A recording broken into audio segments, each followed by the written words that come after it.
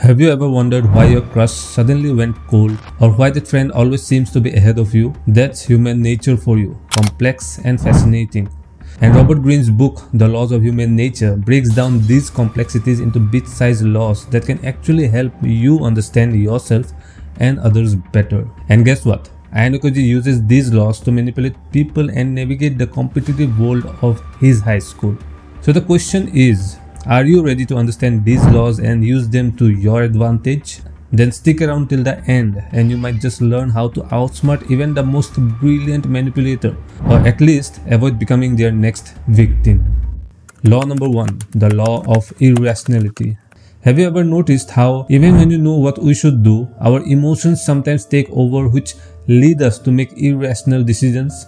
It's as if our brains have an emotional override switch that can control our thoughts and actions. And basically, law number 1 is all about mastering your emotional self. Take a look at one of Ayanokoji's moments from season 3 of the anime Classroom of the Elite.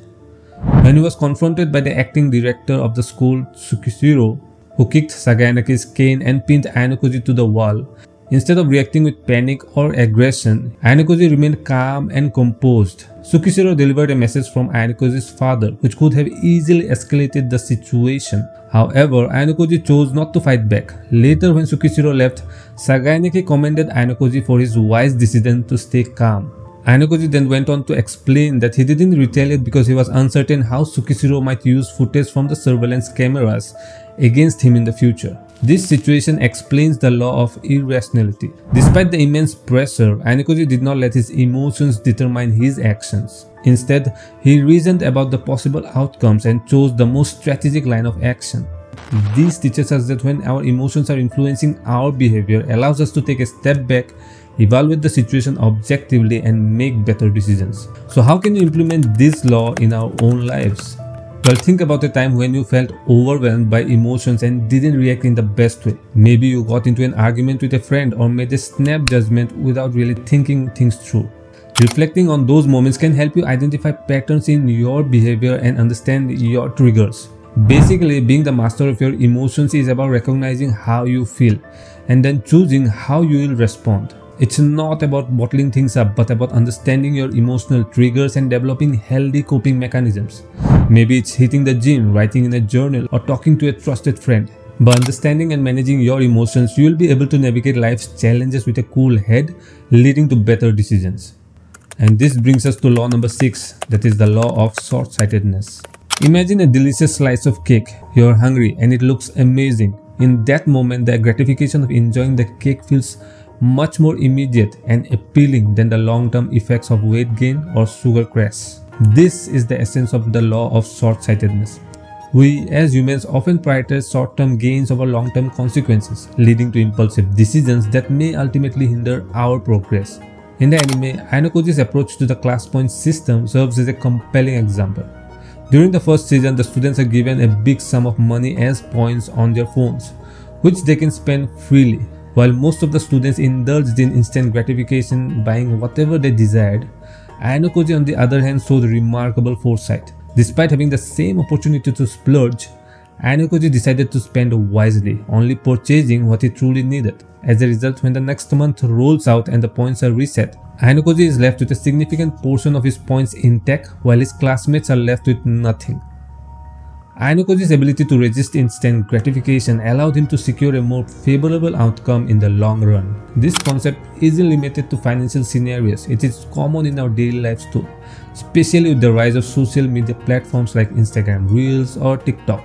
We often find ourselves mindlessly scrolling through endless content, seeking instant gratification and dopamine hits. And before we know it, hours have passed and we have accomplished nothing meaningful. But here's where the law of short-sightedness comes into play by implementing the 10-minute rule. When faced with the temptation to indulge in instant gratification, whether it's binge-watching videos or procrastinating on work, pause for 10 minutes and reflect on the long-term consequences of your actions. By introducing this moment of thinking, you'll give yourself the opportunity to make a more sensible and strategic decision. By recognizing the law of short-sightedness and implementing this strategy, you can break free from the cycle of instant gratification and focus on achieving your long-term goals, whether in exam, work, or any other area of your life. Law number 11, the law of grandiosity. This law is all about the tendencies some people have to exaggerate their own importance or achievements. They might exaggerate their accomplishments, seek constant validation, or believe they are better than everyone else. It's likely they are always trying to be the center of attention and showing off how amazing they are. When it comes to the law of grandiosity, both Kushida and Ayanokoji from the anime display contrasting attitudes. Kushida initially comes across as friendly, outgoing, and eager to connect with her classmates. She actively cultivates a persona of likability and popularity, seeking validation and acceptance from those around her. However, beneath her charming facade lies a manipulative nature driven by a desire to maintain her social status and control the perception of others. Her behavior reflects grandiosity as she seeks admiration and validation through her carefully crafted image. On the other hand, Ayanokoji displays the polar opposite of grandiosity. Despite his exceptional intelligence and abilities, he prefers to remain in the background, avoiding the spotlight and downplaying his abilities. Even when he excels in the classroom, he doesn't seek recognition or praise from others. Instead, he quietly observes and strategizes, constantly staying one step ahead of everyone else. What's intriguing about Ayanokoji is that he seems to understand the true meaning of the law of grandiosity. While others chase after validation and recognition, he sees through the facade and understands that true greatness doesn't need to be flaunted. Even though he could easily display his superiority over others, he chooses to remain low-key and unassuming. So what can you learn from this law in real life? Well, it's all about finding a balance between confidence and humility. While it's important to believe in ourselves and our abilities, we shouldn't let it inflate our egos or blind us to our flaws. Instead of seeking external validation, we should focus on personal growth and improvement. By staying grounded and humble, we can earn genuine respect and admiration from others, just like Ayanokoji does in the anime. Law number 3, the law of role-playing. This law emphasizes how people frequently develop different identities or roles to fit in, gain approval, or manipulate others. It highlights the complexity of human behavior and how individuals strategically handle social interactions. The key takeaway is that appearances can be deceiving and the true motivations may lie beneath the surface. In the anime, Ayanokoji's interaction with his classmates display his in-depth understanding of this law. For instance, he became a close friend to Ichinose when rumors started spreading about her involvement in a crime. Ayanokoji gained her trust by taking care of her when she was sick, and she ultimately tells him about her past, allowing her to face the rumors with courage. Similarly, when Hirata was struggling with feelings of guilt and isolation after a classmate's expulsion, Ayanokoji took over the role of brutal truth-teller. By confronting Hirata about his failures as a leader and reminding him to confront his responsibilities and rally the class together, Ayanokoji effectively snapped him out of his downward spiral. In both instances, Ayanokoji skillfully used the law of role-playing to influence his classmates' behavior and form deeper connections with them.